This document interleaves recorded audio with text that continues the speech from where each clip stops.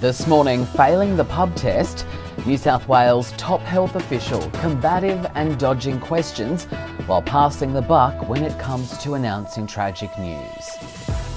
Canberra lockdown sparking concerns for MPs and staffers who are in Canberra while Parliament is sitting. Reports the Morrison government is scrambling to organise flights to evacuate MPs from the capital. And speaking of frequent flying officials, we've taken a look at Air Force VIP flights and we'll share the details. It's Friday, the 13th of August, 2021.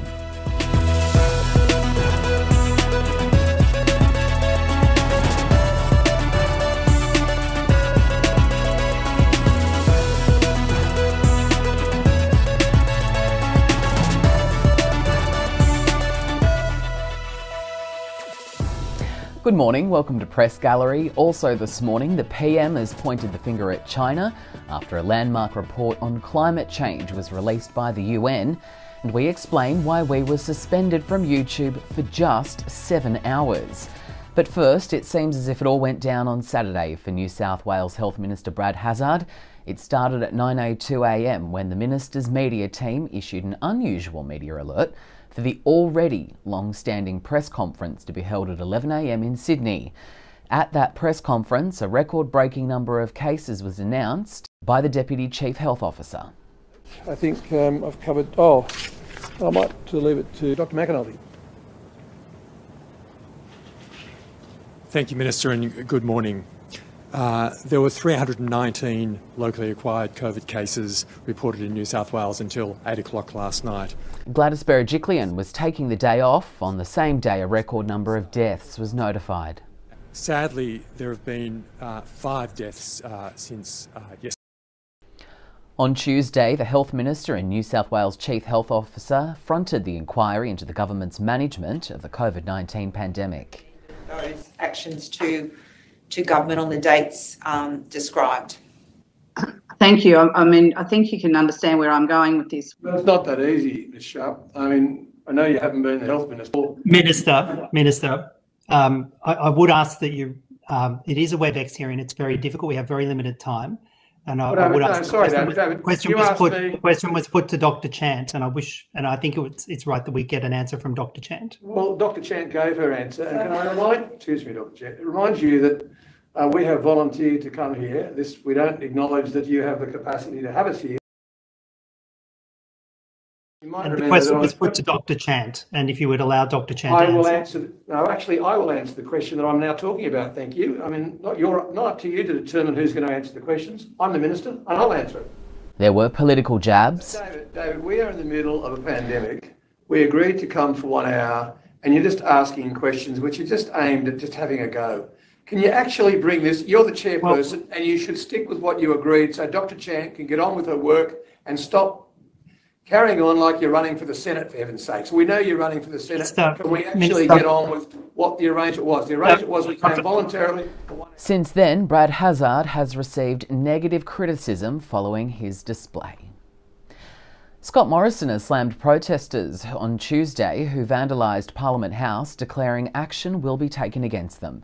The activists were calling on the government to act in response to a newly released report which has called for immediate action on climate change.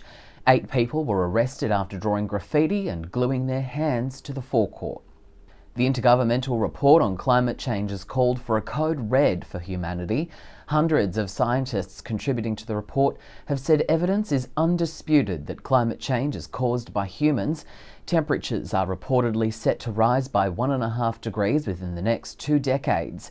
Natural disasters are also predicted to become more common unless action is taken to reduce carbon emissions. The US and the UK have set targets for their emission reductions.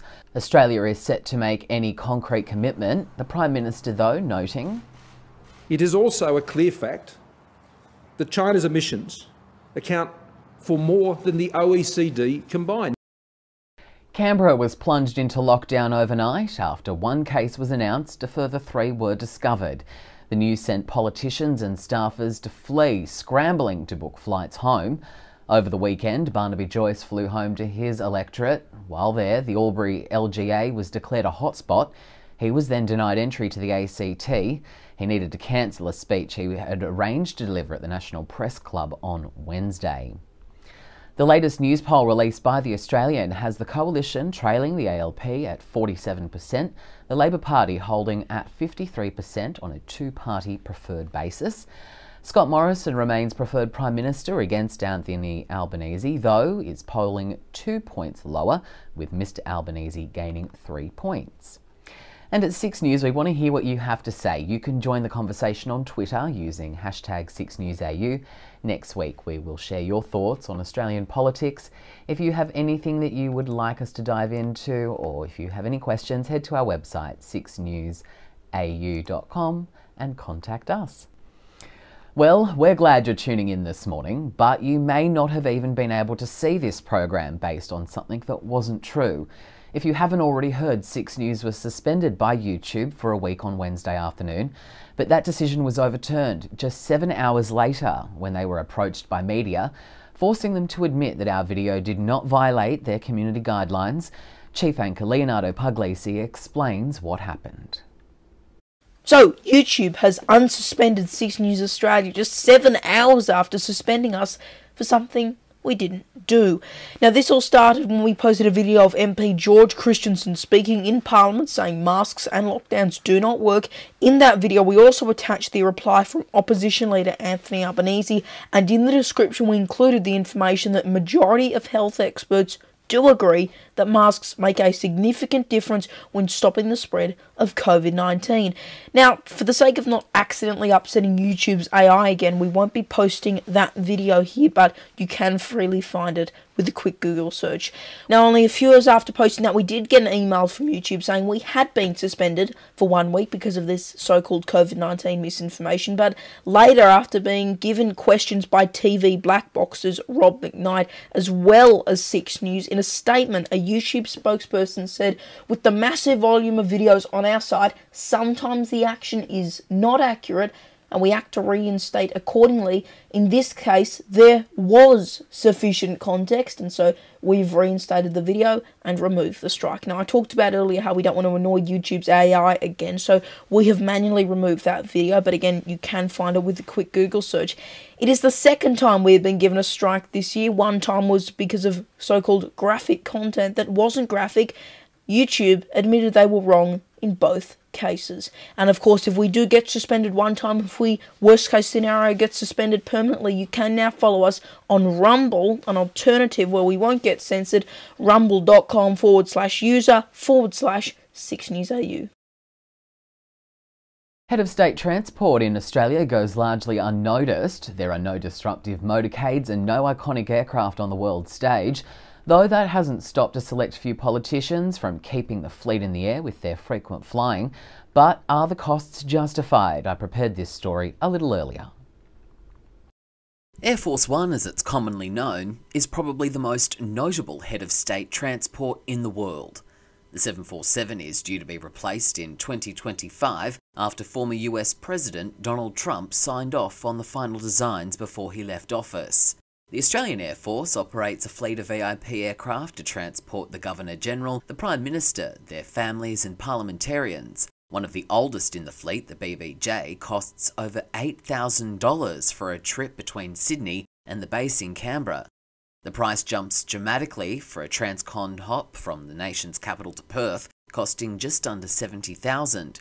While its capacity is 30, at times it's flying empty or with 2 people on board. For international trips, Scott Morrison and the government fly on the VIP KC-30A, a multi-purpose transporter with VIP appointments. The price tag from Canberra to Washington came in at over $180,000. The newest addition to the fleet is the Falcon 7X, a hop from Canberra to Melbourne coming in just over $10,000 and over $65,000 to Perth. It does carry up to 14 people in comfort with lie-flat seating. In the first 6 months of last year, there was extensive use of the entire VIP fleet, often flying empty legs for positioning. Travellers included Josh Frydenberg, Michaelia Cash, Michael McCormack and Maurice Payne.